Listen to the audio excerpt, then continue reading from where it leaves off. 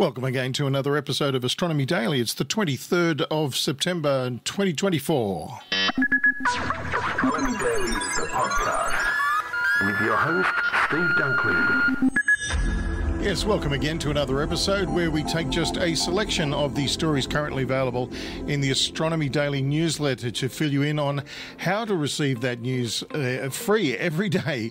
I'll tell you about that later in the episode, but right now we can take a look at today's selection.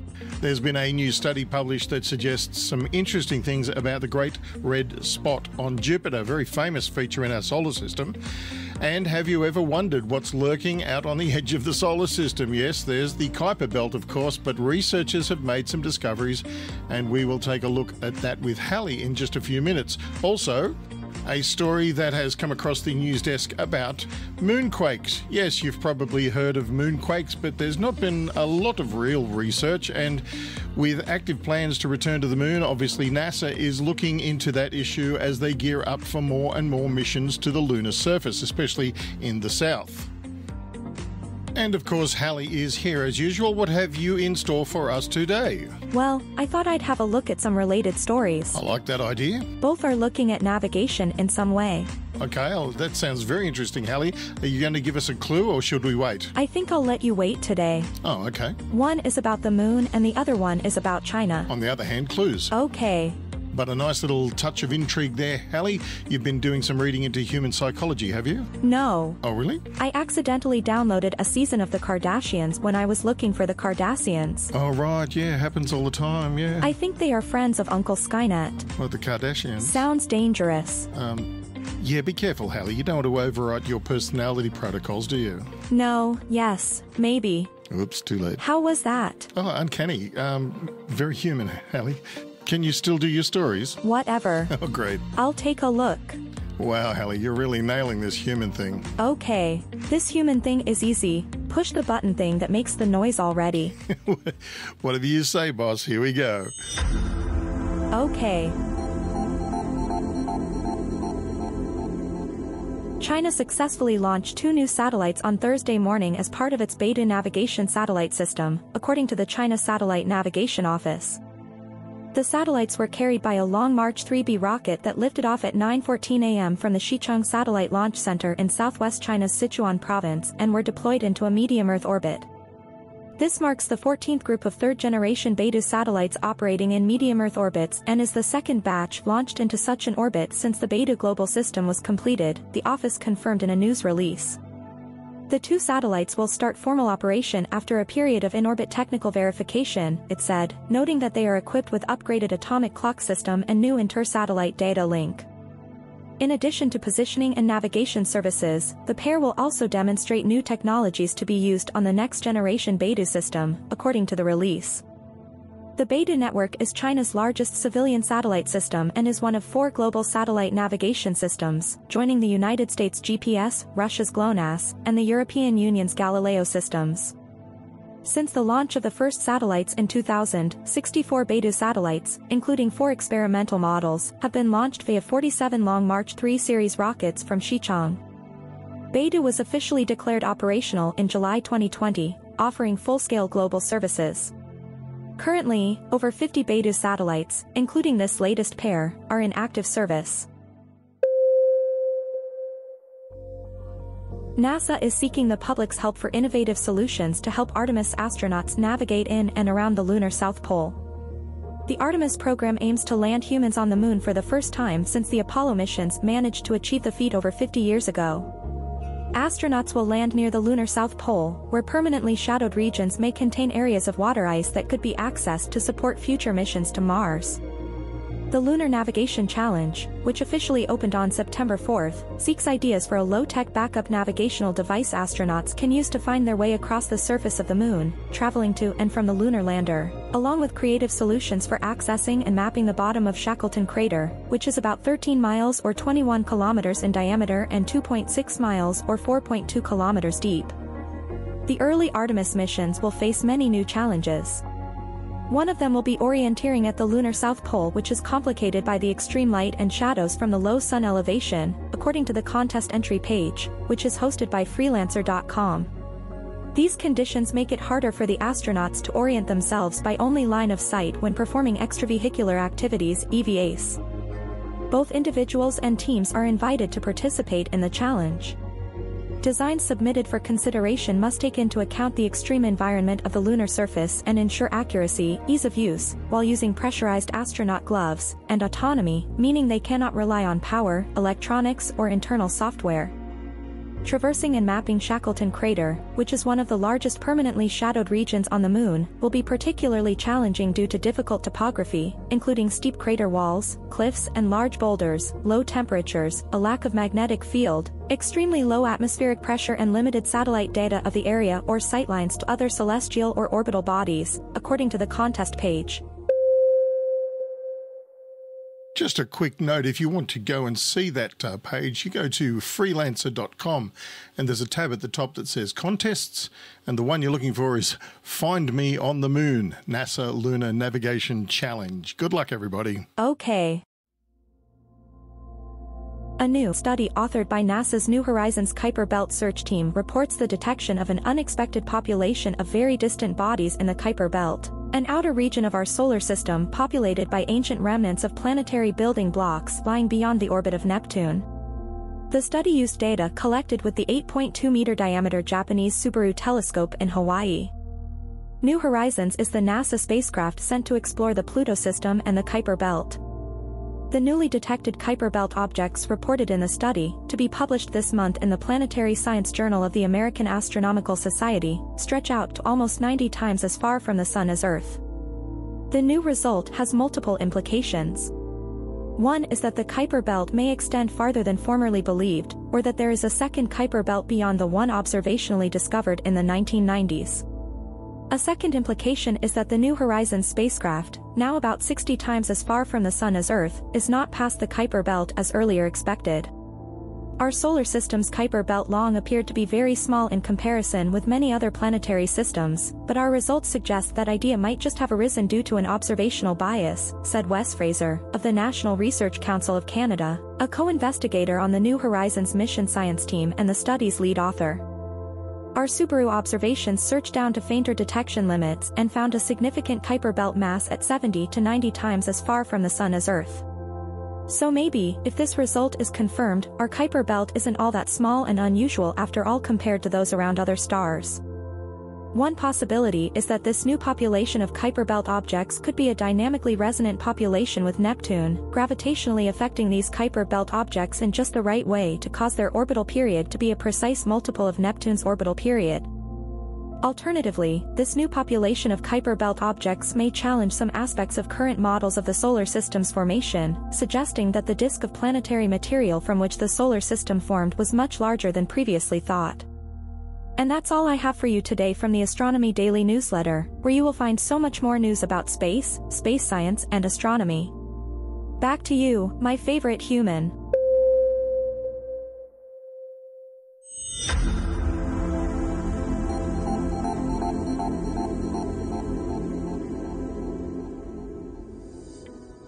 Thank you for joining us for this Monday edition of Astronomy Daily, where we offer just a few stories from the now famous Astronomy Daily newsletter, which you can receive in your email every day, just like Hallie and I do. And to do that, just visit our URL, astronomydaily.io, and place your email address in the slot provided. Just like that, you'll be receiving all the latest news about science, space science, and astronomy from around the world as it's happening. And not only that, you can interact with us by visiting at AstroDailyPod on X, or at our new Facebook page, which is, of course, Astronomy Daily on Facebook. See you there. Astronomy Daily with Steve and Hallie. Space, space science, and astronomy.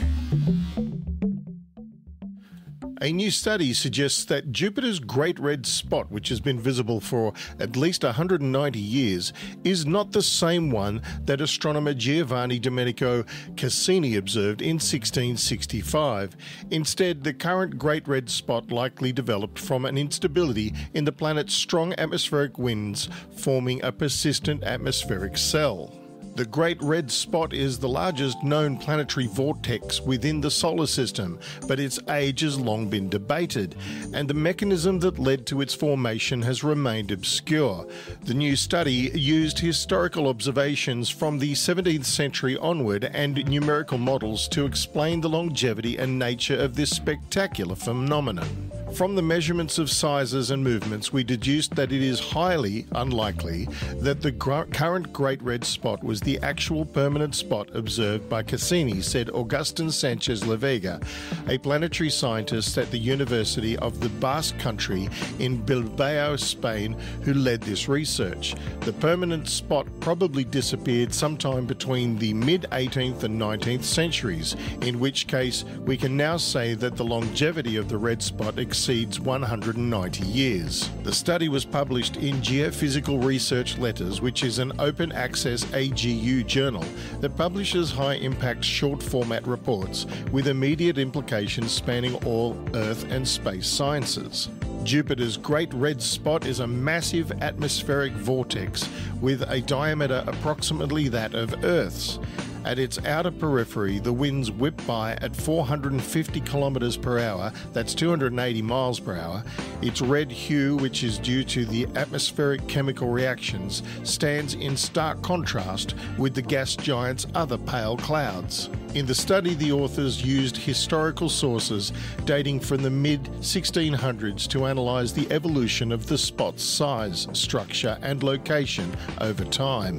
It has been very motivating and inspiring to turn to the notes and drawings of Jupiter and its permanent spot made by the great astronomer Giovanni Domenico Cassini, and to his articles of the second half of the 17th century describing the phenomenon, Sanchez La Vega said. Others before us have explored these observations, and now we have quantified the results. Researchers carried out numerical simulations on supercomputers using two models of the behaviour of thin vortices in Jupiter's atmosphere. The spot could have formed as a result of a gigantic superstorm similar to those occasionally observed on Jupiter's twin planet, Saturn, from the merging of multiple smaller vortices produced by wind shear from the intense wind currents that flow parallel to each other but alternating in direction with latitude, or from an instability in the winds that could produce the elongated atmospheric cell, similar in shape to the spot. The results indicate that, although an anticyclone forms in the first two cases, it differs in terms of shape and dynamic properties from those of the present Great Red Spot. The cell-producing wind instability, on the other hand, could have produced a proto-Great Red Spot, then shrank over time, giving rise to the compact and rapidly rotating Great Red Spot observed in the late 19th century. Future research will aim to reproduce the Great Red Spot's shrinking over time to reveal the physical mechanisms underlying the spot's relative stability. Researchers also aim to predict whether the Great Red Spot will disintegrate and disappear when it reaches a certain size limit, as might have occurred to Cassini's permanent spot, or whether it will stabilise at a size limit at which it may last for many more years.